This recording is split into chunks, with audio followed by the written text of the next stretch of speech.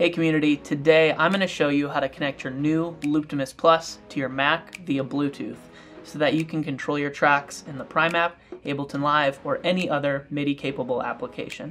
Looptimus Plus can also connect via USB or 5-pin MIDI cable, but today I'm going to show you how to connect it wirelessly.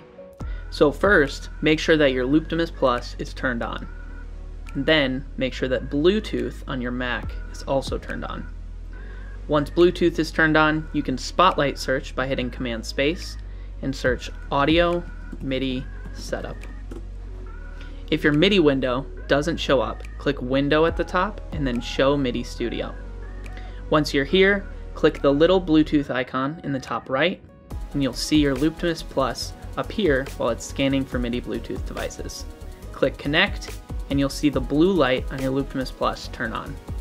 And now you can start mapping your tracks in the Prime app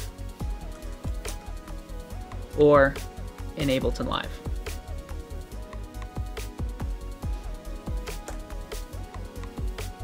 And that's it. Now you can easily control your tracks with the Looptimus from anywhere in the room.